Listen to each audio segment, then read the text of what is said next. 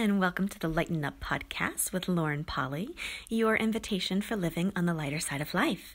I'm Lauren Polly, and I'm delighted you've chosen to join me for episode 105, When the Going Gets Tough. This episode, I would love to preference, is really, truly inspired and came about with what I'm going through currently in my own life and living. I've reached a new creative edge. I've also reached a new growing edge. So when that occurs, things get a little bit wonky. They get a little bit heavy. They get a little bit intense. It's those moments where we're really pushing past our comfort zone and reaching into unexplored territory. A lot of times, those times in your life and your living feel delightful and ecstatic, and you can perceive the things that are going to be coming down the pike. Sometimes when we're going through these growing edges, though, it can feel really tough. So where we kind of expect it to be sunshine and roses and new and shiny and wonderful, we get that initial hit. So we choose to go there, whether it's growing a business, changing a relationship, stepping into a new position at work. And then all of a sudden, when we get into that position and into that newness, things start to feel really dense and heavy and just tough going. I recently chose to step into a managerial position at the hospital that I work at. Now, those of you who know, I'm a medical speech therapist. I've been practicing medical speech therapy for, probably about 13, almost 14 years now. Worked at some of the top hospitals in the country, along with writing my award-winning book and doing my life coaching practice. The speech therapy was kind of like initial inception of a corporate job for me and a professional job, and one that I've always seen value in continuing to foster and to grow in. So as I continued to grow all of my other projects, speech therapy kept going. I kept developing new skills and going deeper with that skill set, and beautifully enough, utilized the money to be able to then invest in my business. So it's been a beautiful marrying of the two thus far. I recently got hired to step into a coordinator position. So not only am I seeing patients now, I'm managing a whole bunch of staff. I'm the go-between between the staff and the big bosses. I'm learning about corporate policy. I'm learning about insurance. I'm learning about the back end and not only patient care and keeping them happy, but also the number side, which is totally new and different. I also have people pulling on me all day long. Now, I'm sure some of you can probably relate to that interesting energy. Every time you've gone into a new job or a position, that initial burst of lightness of, oh my gosh, I get to grow here. If you're anything like me, and I'm sure you are if you're on this show, you love to explore. You're an adventurer. You're also a trailblazer. You love to go where you haven't gone before. That's what gets you going in the morning.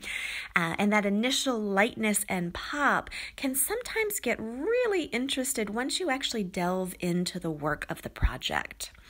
Like all of my shows, I invite you to look to see how this can apply to where you are in your life and where you may be going through a growing edge like I am, and where it may be feeling tough going right now, tougher than you expected, or they're just different energies. They're different skills that you haven't developed yet, and there are more things being asked of you than you've ever have asked before. What I would love for you to start to look at is, what are your reaction patterns to that? And that's something I've been looking at dynamically this last week and a half since I started this job, of my initial reaction pattern. I love a challenge, and at the same time, I hate a challenge. I love it in the fact that it allows me to step up and actually kind of problem solve or dig in a little bit deeper. I've always loved puzzles. I also love improving things, streamlining them, making them better than I found them. It's interesting, though, to see where that love-hate relationship kind of takes a dive into not enjoying the overwhelm that comes, or that thing where I don't quite have this figured out quite yet to be able to dive in the way that I desire to. So first and foremost, I just invite you to look at where you may have this love-hate relationship going on with anything new in your life. Where do you absolutely love it? What are the things that you love about it?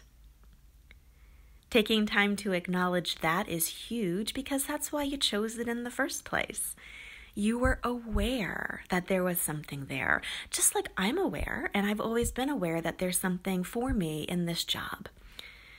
There's an invitation to step up. There are new skill sets being developed. There are different energies being generated. And I also have a deep, deep knowing that whatever I'm learning to be and do and navigate during this higher level job is really going to serve my broader scope for my life with where I know I'm going in the future. But if we don't take time, number one, to stop with the tough gets going and the overwhelm and the, oh my God, maybe I made a bad choice and the, I just want to pull my hair out, we miss out on that initial inception. So what is it that you may be reacting to right now? What was your awareness before you chose it? What lit you up about it? What actually made you lighter and expanded your life, your living, and your future possibilities? Take a second to acknowledge it. Cool. And then now, extending a little bit more past the initial yes point for you, once you got into the nitty-gritty, once you started that business and everything started getting going, once you started that relationship and interesting dynamics started to come up, once you got that promotion and then you went, oh wow, this job actually is more than I thought it was. What are you reacting to in that moment? What if you actually didn't have to react to it? What if instead you could actually allow yourself to be space, to look at it directly, not run away, not avoid, and also be kind enough to yourself to know that you're going through a growing edge, you're developing new skills, you're harnessing new muscles, and that may take just a little bit of time.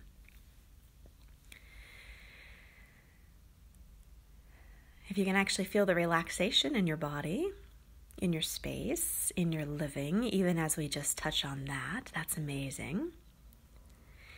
What this really brings up for me, and I'm guessing a lot of you out there too, when you do step into something new, there's almost this desire to have it be completed right away, or to be perfect right away, or for you to succeed exactly as you expect yourself to, or as someone, maybe your boss, maybe your superior, maybe your relationship partner expects you to as well.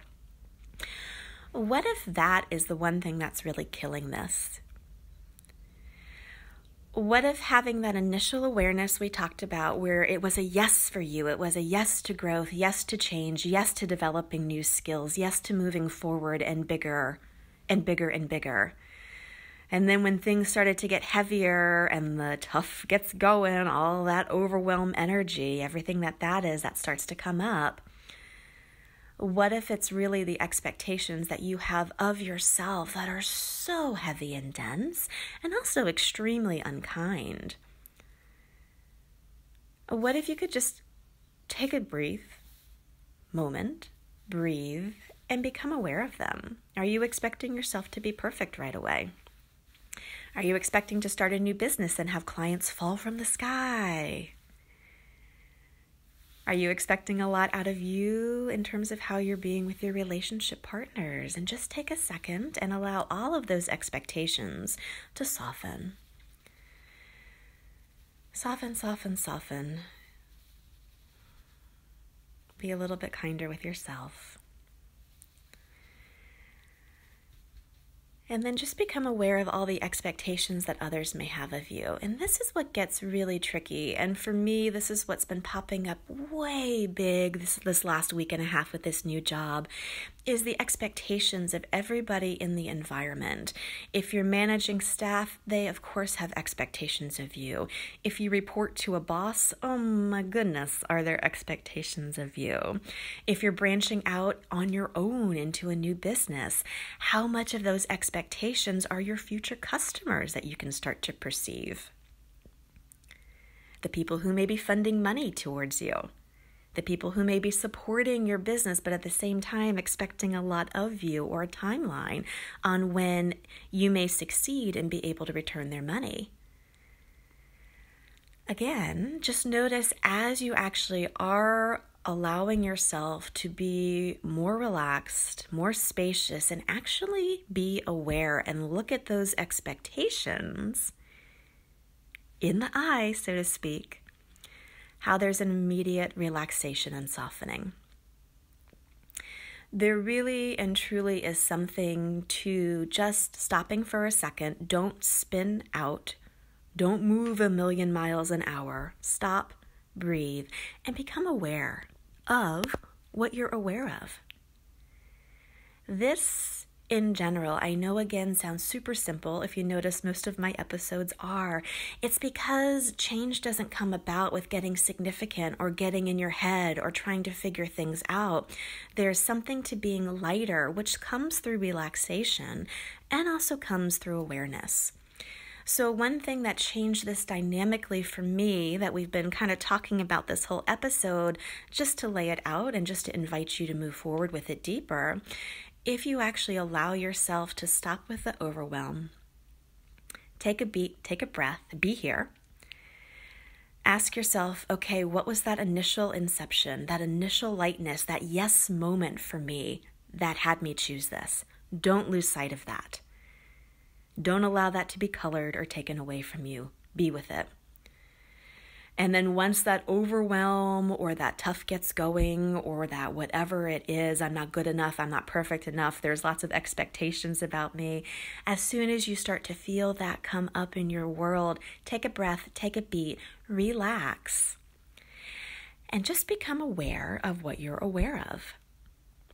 Where are the expectations of you, the expectations that other people have of you and that you have of yourself, that are making this harder than it has to be? That's number 2. Allow yourself to be aware. Know that they're not real. Expectations are not real at all. Just be in the face of them and relax. And then finally, and above all, what would it take for you to actually know that you are just at a growing edge? That tough energy, that, oh my goodness, there's a lot going on, that's you stretching yourself past your comfort zone. It's you growing. It's you stretching and moving beyond where you've been before, developing new skills, harnessing new energies, and perhaps lighting a whole new path for yourself and your future. It doesn't have to be hard, but also don't have the expectation that it's going to be all rainbows and sunshine either. Be with what shows up and know that no matter what, you can change anything. If you're willing to be there, be soft, be relaxed, and take it as it comes, one step at a time. It has been an interesting path for myself for the last week and a half. I'm happy to impart what I've been working on in my own space with you all, and something I continue to harness. Please just give yourself some space. Dive in a little bit deeper to this. It is game changing if you allow yourself to do this every single time you start to feel overwhelmed or too much, or oh my God, I made a mistake, or maybe I just can't grow where I think I should. That's absolutely not true. Listen to this episode again, make use of these tools, and please connect with me. I would love to hear how these episodes, these tools are really changing things in your own space. You can email me at lauren@laurenpolly.com. You can also find me on Facebook at Lauren Polly Coaching. Be able to reach out, let me know if this episode in particular has been changing things for you and what you would like to hear of in the future. Being able to actually give something that is valuable and most importantly is impactful for you and your life and your living is really and truly where I enjoy to play. So please, this is not a one-way street. Reach out to me and let me know how things are going. Have an amazing day, and don't forget to lighten up any way that you know is possible and true for you, and keep on marching forward. I'll talk to you next week.